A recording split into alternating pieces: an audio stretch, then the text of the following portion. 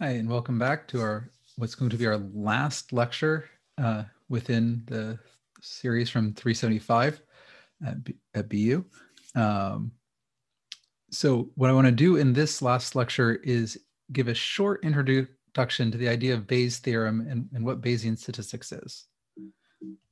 So if you remember way back in the beginning of the course, we were talking in one lecture about data management and data analysis. And I kind of mentioned these two guys, Bayes and Fisher, who are in many ways kind of fathers of two different but competing fields of thought within statistics. And between this early lecture and now, we've covered a lot of the ideas listed on this slide of data visualization, statistics, model data comparison, and model interpretation, data interpretation. And we did that primarily from this maximum likelihood principle that Fisher was a strong advocate for, in which a lot of our classic statistical tests like ANOVA are derived from. So what is Bayes and where does it come from? And what are kind of some of the pluses and minuses of thinking about Bayes? So first, to set up Bayes, I'm going to come back to the idea of the likelihood and talk about some of the possible critiques and concerns with likelihood estimation. So as a reminder, our likelihood is the probability of observing a given data point, conditional on a parameter value theta. So we are always thinking about a likelihood as the probability of generating a data point given a model. And from that idea of what a likelihood is, we derived estimators using what was called the likelihood principle. A parameter value is more likely than another if it is one for which the data are more probable. That was the basis for everything learned about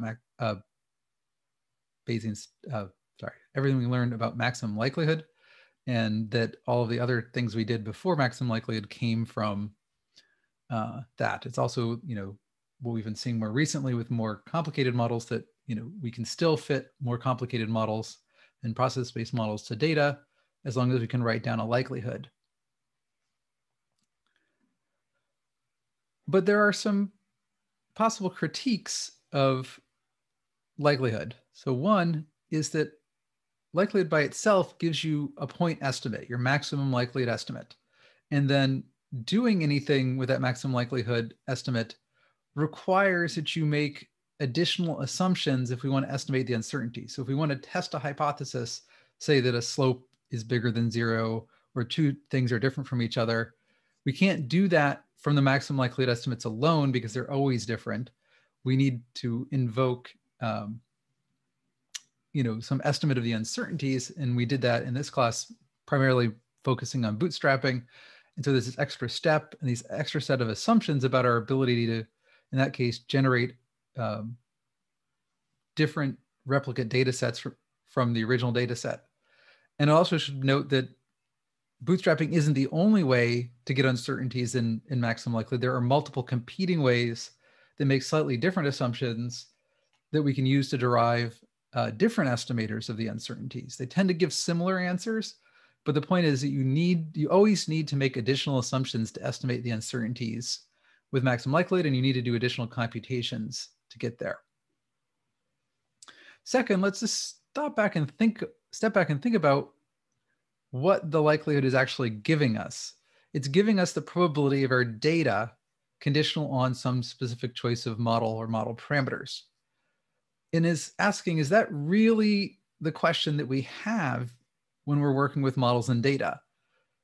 I would, argue that maybe what we're actually usually interested in isn't the probability of our data.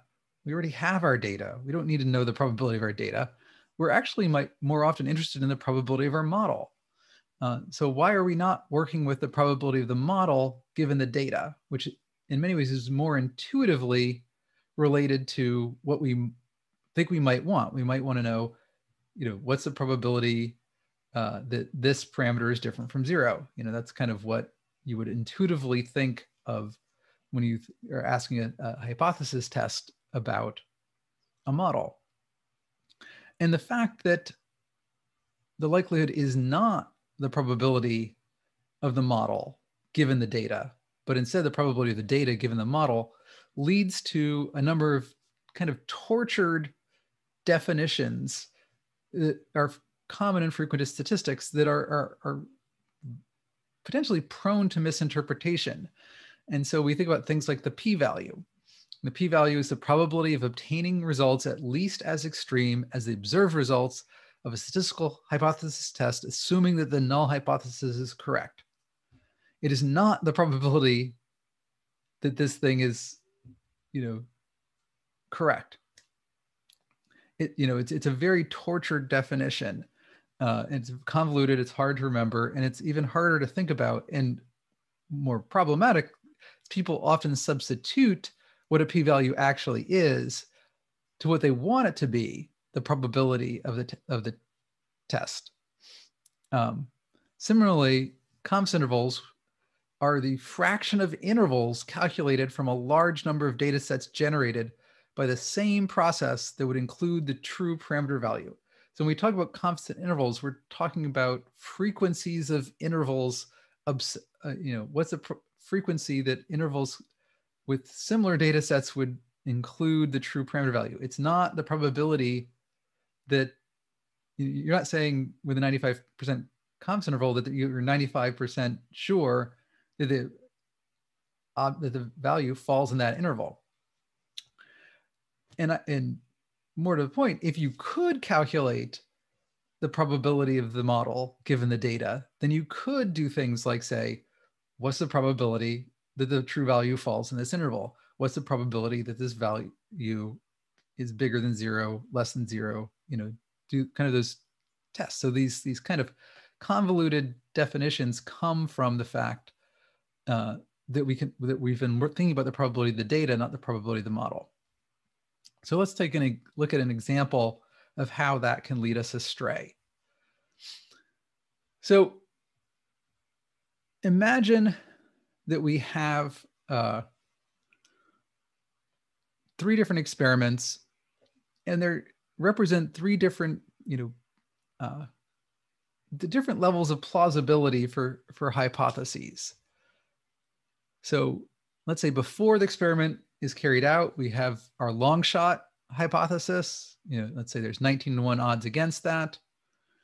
So there's a 95% chance there's no real effect, 5% that it's real.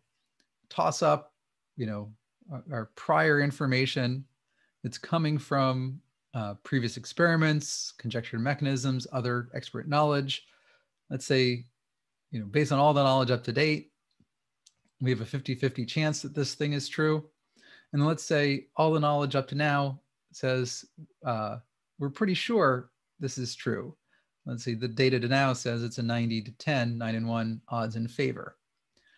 Then we measure a p-value, from data collected along that, and should note that in the long shot chance, if you get a p-value of 0.05,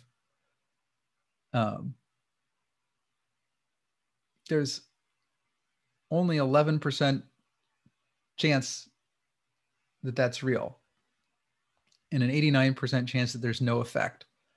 So essentially, if you thought that this was a probability that your hypothesis was true, you get something that says you're 95% sure your hypothesis is true, when in reality, there's only 11% chance that it's true. Even a 50-50 chance, a significant p-value, 0.05, only corresponds to a 71% chance of that hypothesis being true. And it's only when the odds are highly in favor of the hypothesis being true that we get something closer to what we expected, which is, in this case, with a 9-to-1 odds in favor, a p-value of 0.05 corresponds to a 96% chance that the hypothesis is true. So, this figure also gives, corresponding values to the additional hypotheses tests, say a 0.01 alpha level instead. Even when we have a higher alpha level, we don't really get these things representing the probabilities that we think they do. And this is, again, because what we're calculating here is about the probability of a test statistic independent of any prior knowledge. And here's what we're thinking about in terms of the actual probabilities of those hypotheses. And sometimes that's important. If in these long shot cases, as the famous saying from Carl Sagan goes, extraordinary claims require extraordinary evidence. So we wouldn't want to, accept a hypothesis that is pretty implausible when, based on a little bit of data, when it's quite possible that the single data set we have occurred by chance. We want to be able to couch that in the context of previous information. And so that's kind of one of the kind of key flaws here. Not only is the p-value not able to really tell us what the probability of the test is, because that's not what it's doing. It is kind of subject to misinterpretation because it does not account for this prior information. So this leads us to some questions. How can we incorporate prior information in our analyses? How do we calculate the probability of the model given the data? And if we could do that, does it give us more intuitive statistics, such as the probability, asking, the probability that a hypothesis is correct, or probability that a true parameter falls within an interval? And so that's going to set us up for, and so the short answer with Bayes is yes. And we're going to next dive into kind of where that comes from.